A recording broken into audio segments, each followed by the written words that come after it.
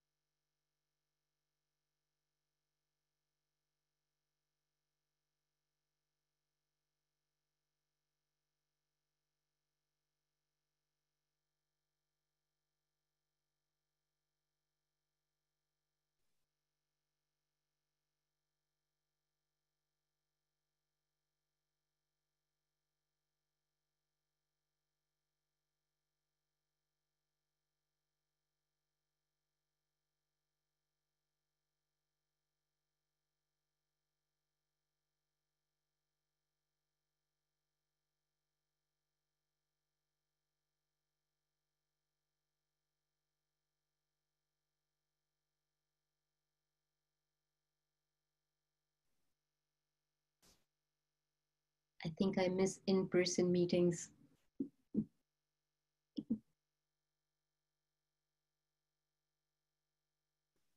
Okay. We do miss all the in-person meetings. Okay, so I think we're ready to go. We have about 70 participants already logged in. And again, we had a great showing of RSVP for this session with over 160 individuals registered for this session. So I want to welcome everybody to our session today, which is Discrimination in Hospital Medicine, Perspectives and Experiences.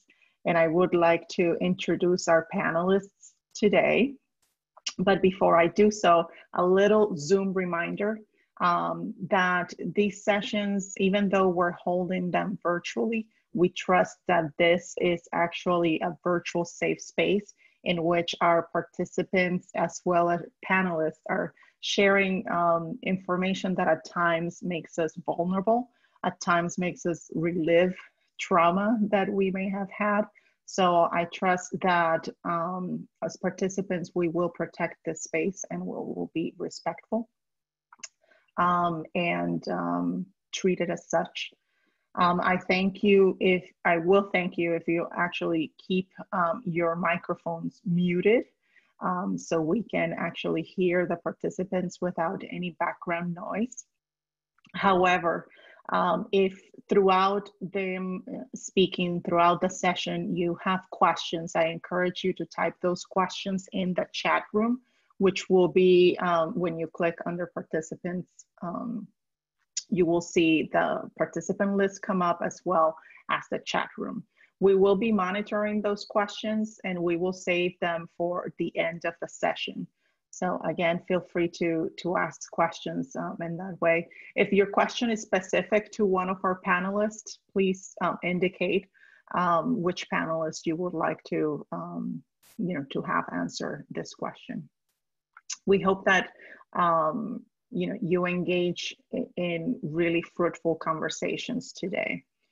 Again, as in the first session, I would like to thank Dr. Mark Geraci for agreeing to have this Diversity, Equity, Inclusion Summer Series back in the spring. And I thank Dr. Naga Chalasani for his continued support on this topic throughout this summer.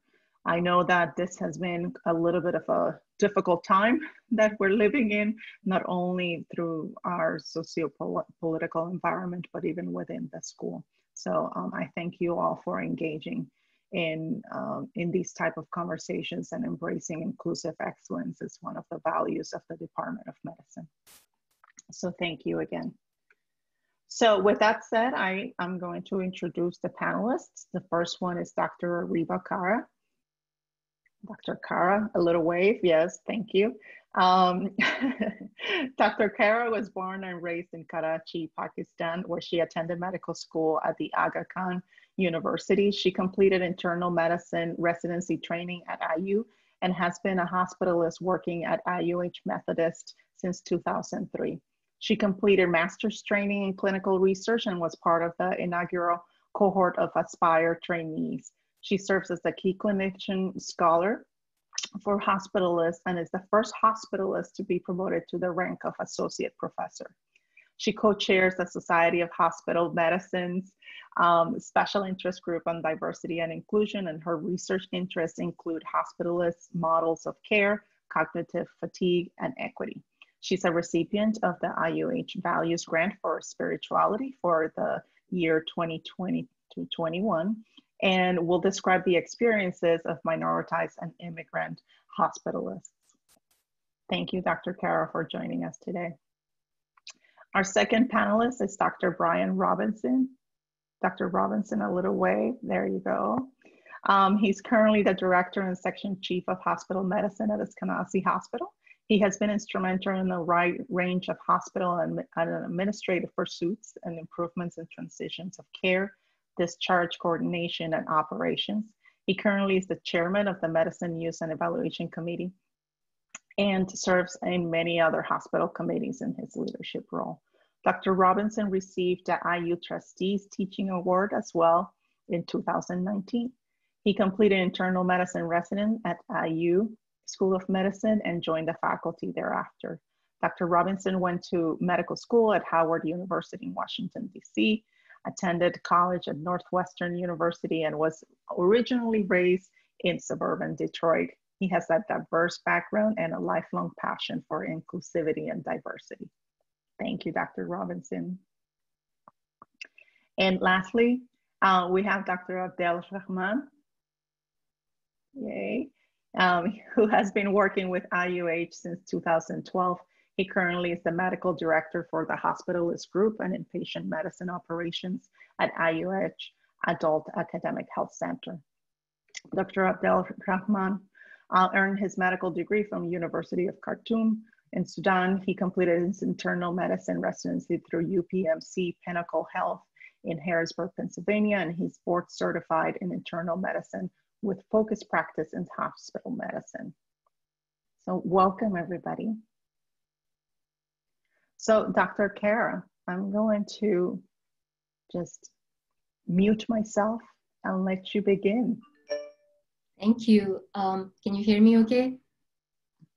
All right. Thanks for having all of us, Silk. It's great to be in such amazing company. And this is going to be weird for me because others who have seen me present before know that I like to flail my arms about, and it's good to see some familiar faces. So smile and nod so I know that you're there. All right. So I guess I might want to start just by clarifying what a hospitalist really is, because not everybody is from our division, and it's a relatively new specialty. We are internal medicine or family medicine trained physicians who care for patients when they're sick enough to be hospitalized, and so we have no outpatient presence. So we see patients at their sickest, we see families at their most stressed, and that's what we do. We also are educators, scholars, and many of us are embedded in quality improvement and administrative duties. So we see a lot of good and we see some of the ugly at the same time. So I just wanted to explain what hospitalists are because my mother still asks me what I do every few months. So just clarifying that. I know this session is about discrimination in hospital medicine, and we're all going to speak about our own experiences, but it is not truthful to the experience if we don't acknowledge the implicit bias that exists in medicine, perhaps the bias that we also propagate as hospitalists. So I did want to start our session by just acknowledging that and just talking to that for a few minutes before we head on. So first of all, I think all of us in medicine went into medicine wanting to care for every single patient. So we might believe that we are immune to implicit bias, that that's a problem other people have, and there's no way that you and I would make snap judgments about patients based on stereotypes. Turns out that's not true. And there have been many, many studies, and there was a meta-analysis smooshing all of them together. And there was 42 studies, and almost every single one found that physicians, nurses, medical residents, who were the population studied in those reports, have implicit bias at exactly the same rates as the general population. We might have them in different arenas. We might think about obese patients being responsible for their own diabetes or responsible for causing their own illness, but we have them too. So we can't ignore that. And then those build up in the system and sort of manifest in strange ways. And in the last 2 years, I think there have been 2 big studies that I think are important for us to know about. And one was the evaluation of an algorithm that United Healthcare was using to determine how they would spend money to prevent readmissions. So essentially, they were trying to identify who are my sick people who are going to need more resources to prevent them from coming back into the hospital. The problem was that they were using the amount of money that individuals had spent on their healthcare as a proxy for how sick they were. Unfortunately, Black patients were spending $1,500 less per equivalent illness. So they started out with the incorrect assumption, which was sort of diverting money towards white patients and taking it away from Black patients who were, if anything, sicker than the white population that United Healthcare was serving. So that's one example. Another study that came out last year, they studied all the patients that called 911 within a certain zip code. And within the same zip code, Black and Hispanic patients were taken to the safety net hospitals, and white patients were taken to other hospitals. So they were calling from the same place. And so there is something not quite right about that either. And then within a hospital setting, there have been studies that show that having limited English proficiency increases your mortality by almost a third, accounting for everything else. So we know that there is a problem in the system that we need to address. And we can't be great physicians and great, we just can't be great until we acknowledge that and do something about it. So moving on, you know, we were going to talk about our own experiences, and I am an immigrant physician. You know, as Sil said, I came from Pakistan. And the statistic from 2018 is that 1 in every 4 licensed physician in the US is an international medical graduate. That's a lot of us. When you think about how many minority physicians we have or how many Black physicians, 13% of the population in the US is Black, but only 3% of full-time faculty in medical schools is Black. And currently, IMGs are more likely to report poorer job satisfaction than their white colleagues, and underrepresented minorities are far more likely to perceive not feeling included where they are. So those are all statistics, and these, I guess, lead into some personal anecdotes, which are going to be difficult to hear possibly. So I guess I'll invoke Silk's safe space reminder. And I'll tell you that I thought maybe 2 weeks about which ones should I talk about and which ones I shouldn't talk about, because they just feel so ugly sometimes. And I'd also like to say that I would not want to conflate or equate my experience with my Black colleagues, because, you know, at least I grew up somewhere where I was an equal. So putting all of that out there first. So I came here in 2000. This was I got here about 9 months before 9/11 happened. And, you know, there was all this pride. And everybody from our university would tell us that, oh, you're going to be an ambassador for our university. You're going to be an ambassador for all people from Pakistan. And I felt such pride in that. And I felt such joy in taking on that role. And over the next 20 years, I have to tell you, it just becomes exhausting. So I was an intern. I think this was my 3rd or 4th month of rotating. And I didn't start here at IU. I started in St. Louis. And the rotation was an assisted living place for veterans where we would go and examine them. Actually, it was an extended living facility. And we would sort of do the geriatric exam and take care of them right there. And, you know, it was a drive away from usual campus. We went there, I went there, I used the restroom, I came out, and there was a group of nurses there. And they started joking about, you'd better not go and use that bathroom after her.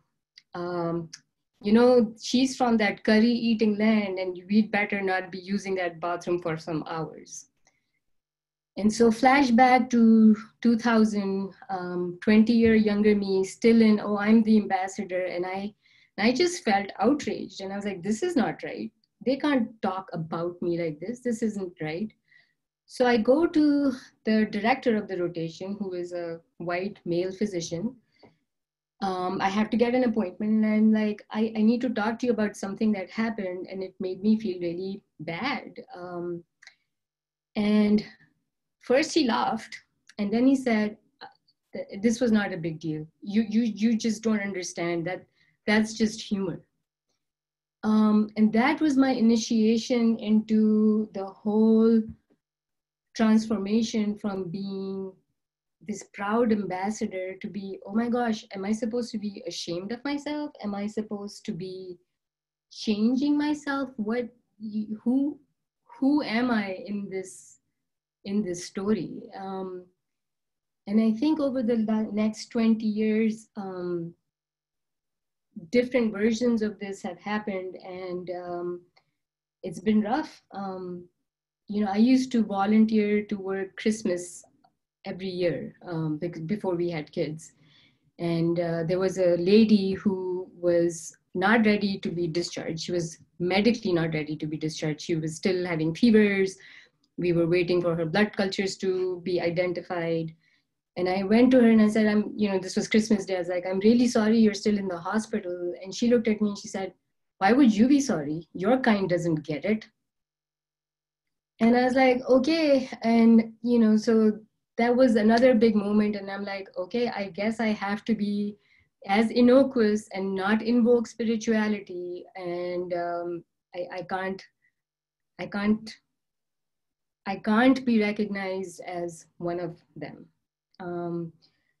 So yeah, I think if part of what Silk was wanting was for us to say something, provide some sort of recommendations to people. And I would say, as individual physicians, each of us need to stop using stigmatizing language in the notes we write. So if we are going to describe somebody who is requiring pain medications or whatever, don't say, oh, drug-seeking behavior, say opioid use disorder, because words matter. And there has been a study that showed that if you showed the same medical information but said in two different ways, the way your trainees managed the patient's pain mattered and changed. So that's on us as an individual responsibility to our patients. We can do something about that. I would say to all of us, we went through a lot of school, and we need to value our own expertise. We know a lot, and I don't think we should wait for somebody else to come and be the solution, because I think we need to find it ourselves, because we are experts, we are pretty smart, and we can do this. And hospitalists specifically, or educators, researchers, we can fix it in many, many ways. I think for those of us who are in quality improvement and administration, we need to start asking for racial breakdowns for both our own demographic and for any outcome that you are trying to improve. Because, you know, we value what we measure and we measure what we value. So we need to start asking for that information. I think for the institutions, it's been great to see the voices of support, but I think we need to see the budget of support, and we need to see resources sort of towards that support. And I think for my colleagues, I'd say, listen to us and believe us when we are telling you these stories, because this is an everyday reality and nobody else is going to be surprised by these stories. And then in my last minute, I'd like to say, I'm actually optimistic right now. And I'd like to say why I'm optimistic. I'm optimistic because there's 79 people listening to really uncomfortable stuff right now. So that makes me happy. You know, we've all seen the protests, and we saw an enormous turnout for the white coats for Black Lives on campus a few weeks ago. That gives me optimism. A few of my mentors are all, I can see them in the front row. There's Dr. Suter, there's Dr. Frankel, Dr. Sachs, Dr. Weiner, Dr. Kroenke. They're all white and they all have beards and they're all old, and they have, oh, sorry, okay. But these are people who are lifting me up. I see your beard there, Dr. Sachs. And so they chose someone like me to lift up. And so that makes me optimistic. And I've been in the same job since 2003. And so I feel like I'm coming back full circle into a place where I feel safe. Everybody who works with me, my colleagues know me, and I don't feel the constant need to prove myself, and I can say the things I want to. So I now have a safe space. So anybody starting on this journey, you'll get there like I have. And finally, I'm optimistic because my kid took me to a K-pop concert last spring, and that is Korean pop, for those of you who don't know. There was an auditorium that's like 10,000 people were singing Korean songs in Korean.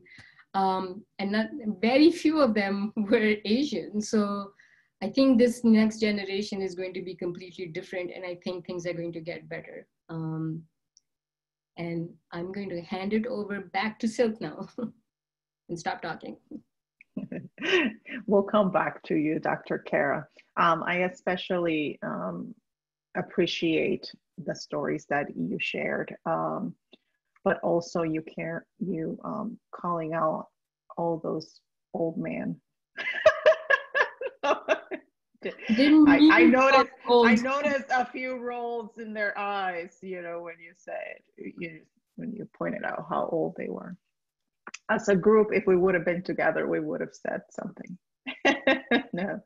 I will now invite Dr. Brian Robinson to share his piece.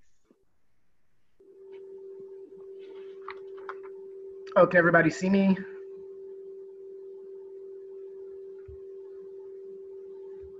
You disappeared on a, there you are. Sorry about that. Hi, how's everybody doing? Thank you for joining, and thanks for this opportunity to address you know, these delicate topics. So many things that can be said. I think I'll just start with, wow, like, you know, growing up, it's still interesting that we're still having to have these conversations and address these issues, but I'm glad to be in the position we're in hospital medicine and to be able to talk about some of these things. Obviously a lot's happening in the world, and I think I wanted to first just start with some, you know, definitions, because there's this concept of systemic racism and systemic bias. You know, what does that mean? Where does it come from? You know, bias is often just roots that were ingrained in us at some point in time. Often, most people that have biases aren't racist or don't identify as being racist at all. It's people that just keep doing things as they've always been done. They just keep with the status quo and are just doing what they're used to. As an example, in hospital medicine, there's things that we do for no reason, right? This is something that's been pioneered in hospitalist literature. Things like doing daily labs on patients, doing guaiac stool testing, writing non-contributory in your family history when you write an H&P. Where do we learn these things? Where did they come from? Can anybody say specifically when, where, and who taught them any aspects that we learned? You probably can't. You saw somebody do it, you read it somewhere, you develop habits. Well, these same things happen with anybody in society. People get influences, of course, from their families, from their churches, their communities, their schools, and of course, you know, the media. The media has been a massive source long-term of you know, putting out stereotypes of people, and ultimately it's brainwashing.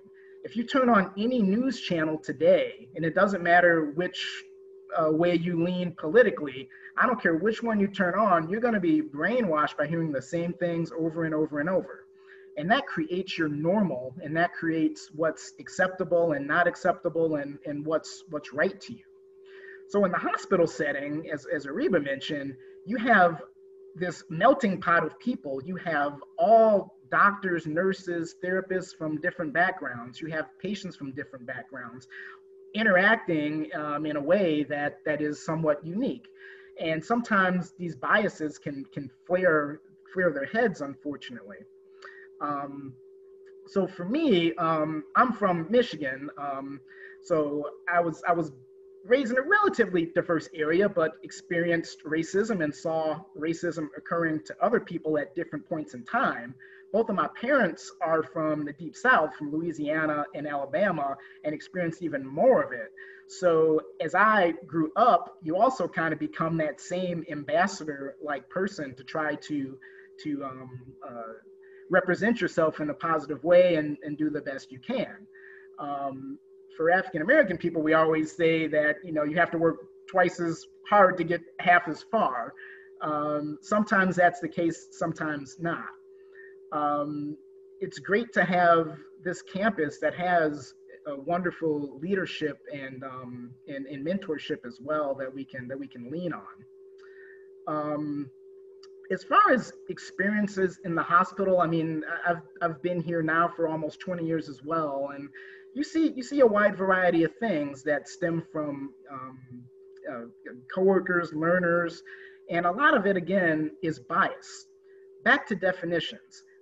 A lot of people are biased, and in America, it's almost impossible not to have biases about something. As I was thinking about this, I was thinking, what's something that I'm very biased about?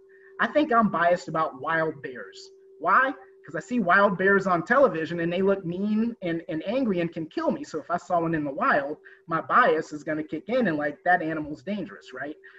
That's expected. But we have more biases that don't make any sense. We have all these influences that may create a bias in people that we may not even know. So for example, I know some of our foreign colleagues, I think it's funny sometimes when we have patients that sometimes question one of our foreign colleagues and they say, well, I couldn't really understand that person. And I say, well, actually that person, although they are of a different descent, that person was born and raised in America and speaks perfect English. But as soon as they saw him, the bias came up that they couldn't understand them, although there's no problem at all, right? I've had interesting encounters with many patients in many different ways. I think some of the more interesting examples actually turned out positive.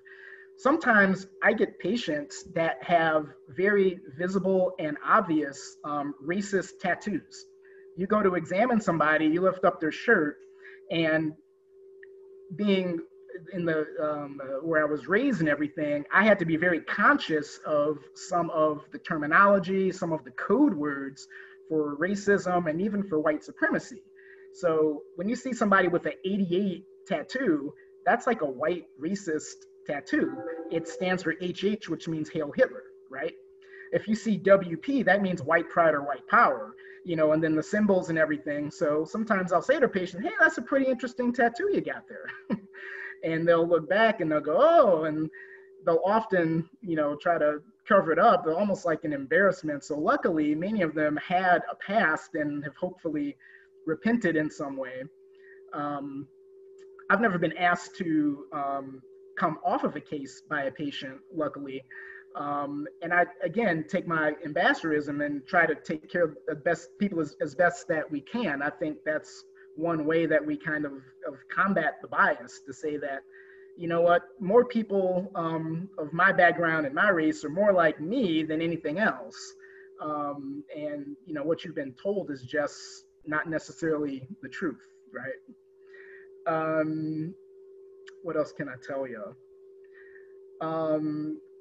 I guess something that's a little more humorous. I was just looking at other things to say, and of all people and places, the movie Austin Powers, if you don't remember it, one of the movies, there's a quote that he says that's kind of tongue-in-cheek. He says, there are only two things I can't stand in this world: people who are intolerant of other people's culture and the Dutch. So he obviously is a non-racist person that wants to be embracing, but for some reason he has this odd fear of the Dutch. And of course, most of us probably don't know anybody Dutch, or even can think of a stereotype, which was kind of what made it humorous. But we live in an interesting place. We have a great campus, I believe. I know where we work now is specifically looking at racial disparities, and actually our organization went through and asked every department to just give us a list of perceived racial disparities so we can address them. Because you have to keep in mind that systemic racism often stems from a long period of time of people just doing what they always do.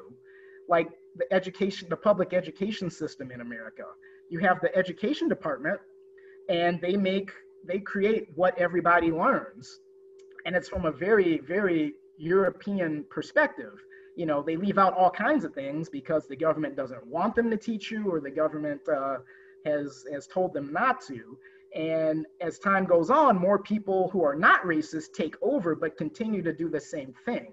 So it's very easy to have systemic racism and systemic bias in any system without having racist people. And I think that's one message that I really wanted to get across, and see if we can shed a little bit of light on. And I think I'll end. Thank you, Dr. Robinson. Again, we'll come back to our panelists. Dr. Abdel-Rahman. Yeah, so thank you so much, Dr. Suda. Can you guys hear me well? All right, so thank you so much for giving me this opportunity to join this talk with you all. And thanks for the Department of Medicine getting this arranged.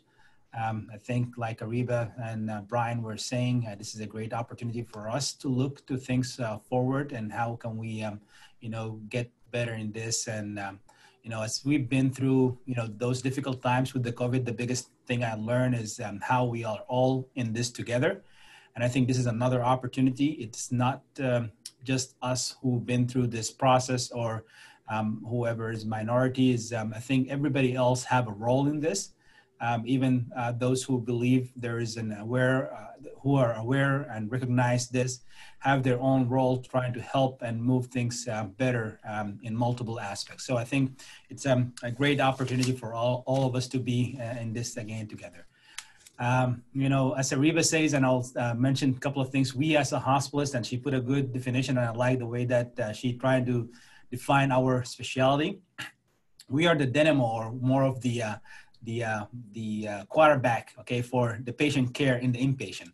So we are in the middle of a lot of high dynamic, you know, with patient care involving subspecialists, trying to coordinate multidisciplinary approach for those patients. So we get most of the interaction either directly with patients or even with the specialist and other discipline. So this is our role. This is our life that we deal with on a daily basis. I've always seen, and considered when patient comes to the hospital, any individual, when they get sick and they're in the hospital, they are at their weakest point of their life, and sometimes we, I kind of look into this, and especially if we're talking about the, where we fall in a bias, okay? Sometimes we try to understand the patient and maybe, feel this is their weakest point. So trying to look at them and make sure that we are treating them with fairness and be fair with them, it can get challenging, especially when I look at our, as Areeba and Brian maybe mentioned it, our, patient who are, are needing more of care in like pain management, okay? Sometimes we don't look into it. It's more of, I would label them as pain seeker, but they are in their weakest point of their life, and that's why they are seeking our help, and sometimes trying to realize this fact is a little bit, we get distracted with all the work that we do. In terms of my experience, with patients, maybe it hit me once, and this is one of the things that I kind of remember all the time, dealing with a patient when I was walking to their room and trying to deliver the care I usually do. I've been asked by the patient, immediately, just, I need you to leave the room. And I was kind of surprised, have I done anything wrong? What have I done for the patient to ask me from the first counter, and it didn't hit me exactly what was going on. And then when I say and ask him, if there's anything I can help with or what's going on, and then, and then he pointed, to me with my name and, you've been more of an Arab and Muslim. So it's more of a cultural, religious kind of interaction for me, which is, being man of a color and from a different culture, and, religious was challenging. And at that moment, I just, took a few seconds trying to think. And my biggest thing is, what can I do for that patient? Where I'm going to go, who's going to take care of that patient? The patient needs to continue his medical care. And that comes from me not knowing what's the procedure when this happened, who do I go to, what's going to be the next step. Thankfully the nurse was with me in the room at that moment. And we had a good team support, and she recognized that, there's something that needs to be happened. So she just pulled me out of the room immediately, and, said, we'll address this. They had to go back and talk to the patient. And I think, even the social worker was involved. It was a moment that the patient was maybe more stressed. That's why he ended up apologizing. And I personally continued the care of that patient afterwards. But really what hits me is, the things that I should have been reacting, should I even, afterwards, I continued the care of that patient, and I delivered my, mission to them, me being a physician during their hospital course. But should I think about taking myself away from that case? It was more of a challenging afterward thinking about it. And in my mind, I would have done the same and continued the care of that patient, trying to address them, address their clinical needs in regard of their thought or whatever they think about me. It's something that I try to do always and deliver. And then the other thing is I thought about is what we have in our group, or what is it within our organization that we try to support if such action happen. We kind of practice, and we have kind of overall guidelines practicing to support each other. And I'm sure if I went back to my director at that time, or even if I asked my colleague, to take over the care of that patient or try to help me with it, even if I feel the stress, they would not hesitate, to help me with that. But I don't think we have, clear guidelines or, to my knowledge, and I know there's a lot being worked on as an organization, and I'm looking forward to hear about this. But we don't have any, guidelines how to approach this exactly. And even within our group, most of it comes into, teaching us or, coaching us to go through this process. We maybe this is the first time I'm engaged in such a discussion, but I think this is very important, even just to be aware of there is an issue, there is something that we need to talk all together about. It is very helpful for everybody else to go through this process. And even if you had to be in a situation with a patient or with a colleague, at least learning how to move forward or how to seek help, or how to, there is support that is really designed for such situations, I think it will be very helpful for everyone. So I think the support I got in that case was very helpful from the team members, but I was wondering if there's how much more as an organization will be there, and how much would be there to help with such situation. I come from multicultural, and I can tell you this is not just not in US. I've been facing this even in Sudan. There are a lot of cultural things that you feel maybe some discrimination in it, and other where I grow up in, and to Brian's point too, I was born in US, so I'm US born, but from a background of Sudan, I've been raised in multiple countries. So even cultural changes, or how to deal with different culture, is a challenge that I've seen through my life, and just sometimes you don't recognize this, of people sometimes might behave in a way they don't feel they are discriminating, but it is when you are on the other side, you can see it. And sometimes speaking up is a little bit of a challenge, Sometimes, when you try to talk to the other person, from a pressure point, it is challenging. It comes in your mind, but when that situation comes in, it's kind of hard to deal with.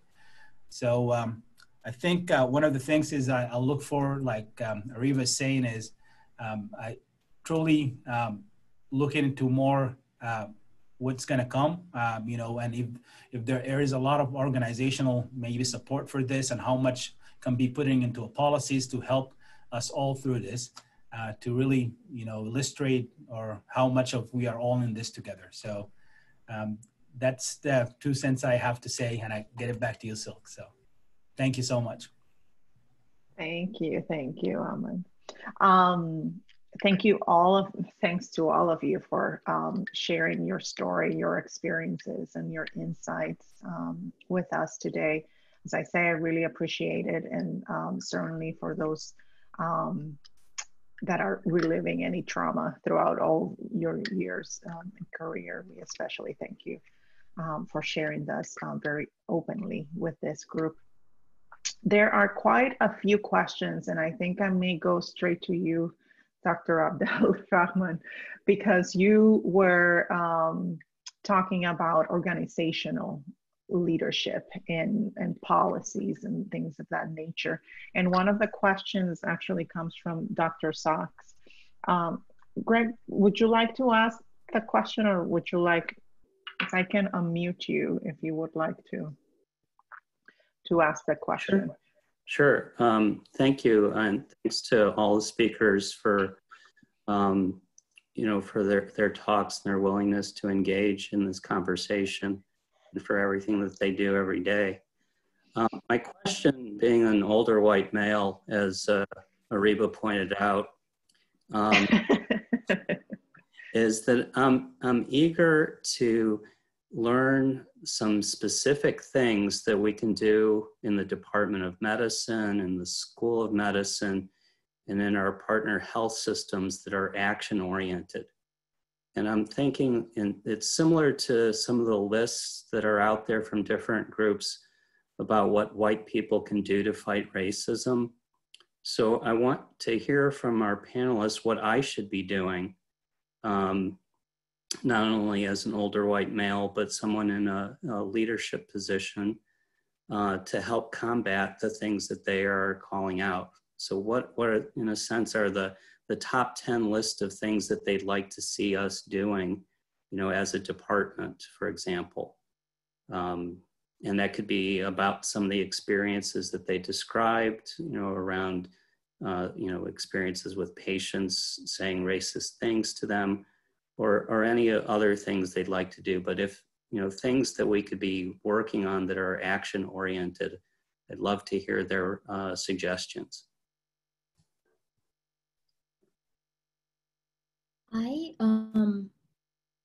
Brian and Ahmed, can I go first on this? Yeah, please. Okay.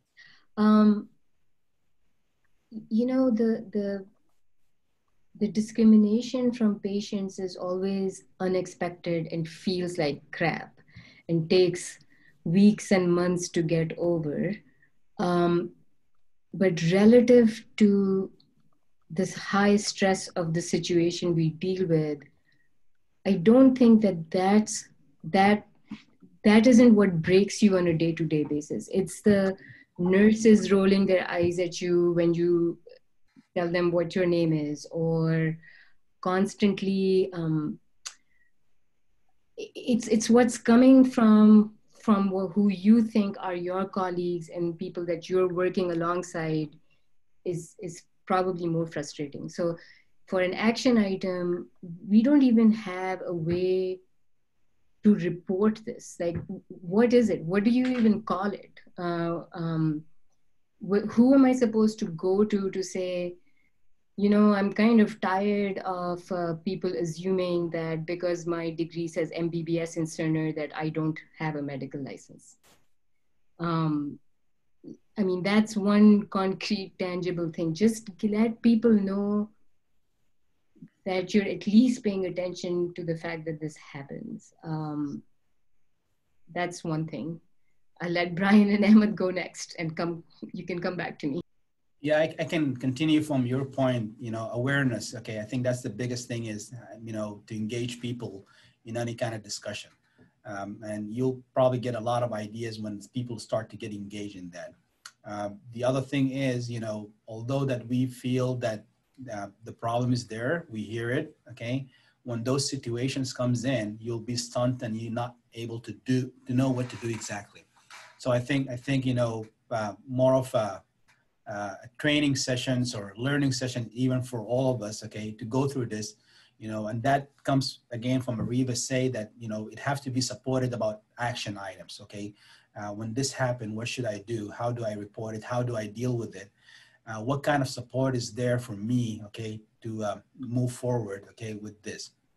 And, you know, as a physician, I feel supported at that time when all these are in place.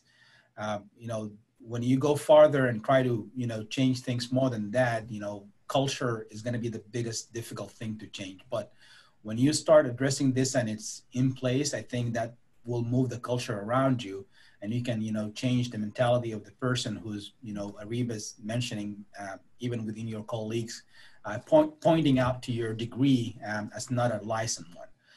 That is not going to be an easy one to move, but with the awareness, with the engagement and trying to get people coach and learn about this even in the system, I think that's where it can start first. That's the thing I can come up with in my mind. Brian can add more to it.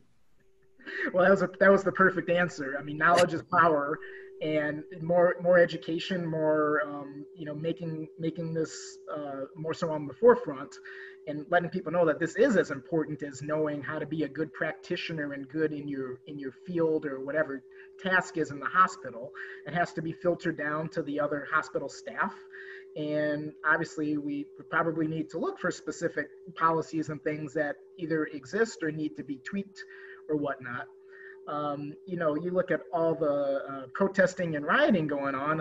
When you go on social media, there's a lot of people that say they don't really understand, like, why are the people doing that? Why are they out there? Why don't they just go home? Why are they wrecking something? You know, rioting is like the language of last resort that all the needs time to keep up with their rope. So understanding the history that came all before the incidents that have happened, which I'll spare you because that'll take hours to go over. But you know, awareness, knowledge, and support, I think, are the three keys. And Dr. Sachs, I would love to see more white people, more Black people, more gay people in leadership as my colleagues. I think we can hire a little differently.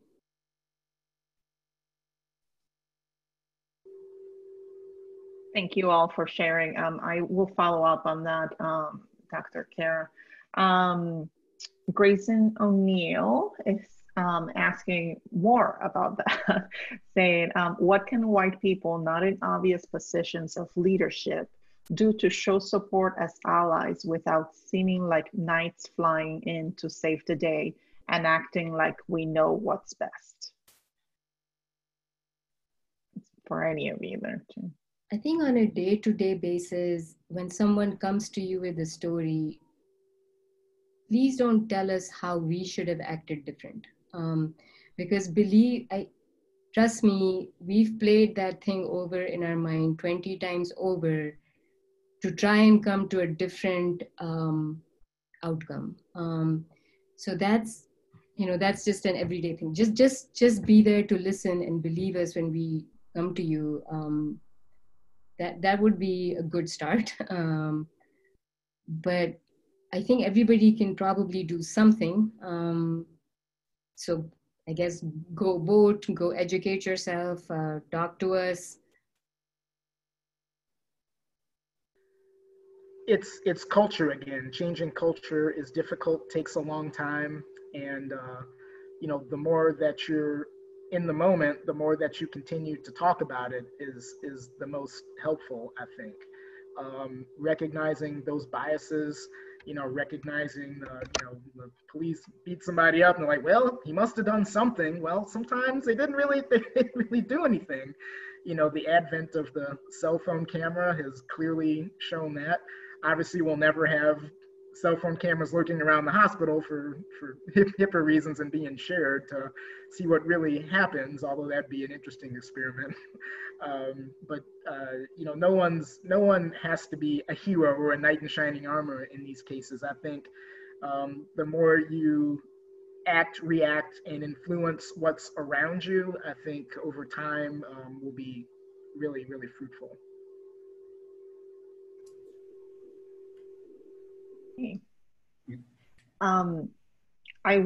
We still have a little bit of time here. So I will take one more question, if it's okay with all of you. We had one just come in. I will go ahead and read the whole thing. This participant says, I happen to feel that the presence of armed police in our hospitals and other healthcare settings is a direct threat to our hospitalized patients. E.g., a Black patient was shot and killed by a guard in Indiana maybe a week ago. Police presence also discourages patients from seeking care when they need it. E.g., the patient I care for with AKI requiring dialysis from bacterial endocarditis. What are your thoughts on reducing or eliminating the police presence in our healthcare settings? That was a pretty hard question there. I don't know if Dr. Sinha, I don't know if you would like to expand a little bit more on that. Actually go first, because that actually came up with us at Eskenazi Hospital. We're the county hospital, and our security is the police. They are all Indianapolis police officers. To their credit, I'll say they do a great job, and they are very, very talented at the art of de-escalation, which is something that we want police in general to know. They recognize the sensitive situations that people are sick. They're called to respond frequently for a variety of things in the hospital. We have, the psych portion of our hospital that they often have to respond to in the emergency room. Obviously, we're the trauma center. People getting shot come. I don't know that the patients see them as a threat necessarily, and it's often at our discretion when we call them or when we invoke them. They don't come unless we ask them to. Although sometimes seeing them walking around may put some people off. Some people may disagree with me, but as far as I know, we have a good relationship with them, and I think they've been necessary. So what the alternative would be, I'm not quite sure. Yeah, I would agree with Brian. I mean, we're seeing the same thing. Our security, and when we started, they were not part of the the police department, but the AHC security and now the police department are doing a big role, like Brian was saying, managing all this aggressive behavior that we can see in the hospital, either from visitors or from patients or any kind of aggressive behavior around, that they do really manage very well because they're very trained to do that. Okay, it will be very challenging to see someone else doing that job. Okay. I understand, with all what's going on, okay, it might create that question, but I feel they're needed to be there and they are serving that help role for all of us. And I can't see how would those situations be managed by someone else. So I would agree with Brian.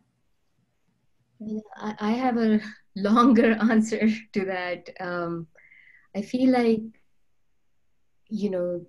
needing police in the hospital was solving a problem of violence and guns in the community, because we are worried that they're going to come in and shoot us. And so we keep responding to problems with escalating. Oh, if they have a gun, I'm going to have a bigger gun. If they're going to have a tank, I'm going to have a anti-tank missile or whatever. So perhaps as hospital systems and physicians and leaders, we need to go back and address the root causes. And so we need to go back and address violence in the streets. And I think hardly anybody else, hardly any other country has police that is as armed as ours. And so that's a really big problem to solve. I'm not sure if I answered this question. Well, you certainly share your perspective, so that works too. I know Dr. Singh has said that they didn't have a microphone. But Dr. Sinha does say that you did a great job answering the question. I want to acknowledge that it's 4:59 right now, and I want to give you as panelists an opportunity to just say last few words. Maybe give us a charge. I just thank you so much. Yeah, I'll just say thank you so much for this opportunity. I would like it to continue and we can see more in the future around this topic.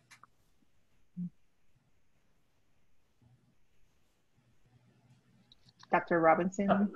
Yeah, thank you. Thank you again for having this and having us. We really love the support and just the amount of awareness that's happened in the world, and knowing that, actually, I think I'll end with this. Will Smith put out a meme that basically said, racism is not new, but videotaping it is.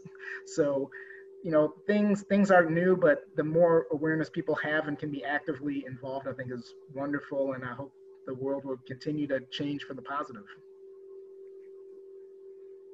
Great. Dr. Kara? I think I'd like to reiterate that, if you want to get some optimism, ask an immigrant. And it might seem like, and I am, this is my adopted country and I will fight for it. And this is crazy times, but you don't know how lucky we are that we can have these conversations and you can actually do something to make things better. Not every citizen has these rights. And so I actually think that this is all great and we need to just become very comfortable with having these uncomfortable conversations, and it'll get better. Great, great. Thank you for inviting me. You're all welcome. Thank you very much for joining us today. I want to announce that the next panel will be on July 15th from 4 to 5 again. You will see that announcement probably next week, and it will be on racial disparities in infectious diseases. And we will have ID docs from IU, as well as Colorado and Nebraska joining us in speaking a little bit about these racial disparities in infectious diseases. I want to thank you all again for joining us today. And if you have any comments, feedback, questions, please do not hesitate to email me. Again, thank you to my panelists, and thank you all for joining and taking the time. Thank you so much. Good night, everybody. Thank you.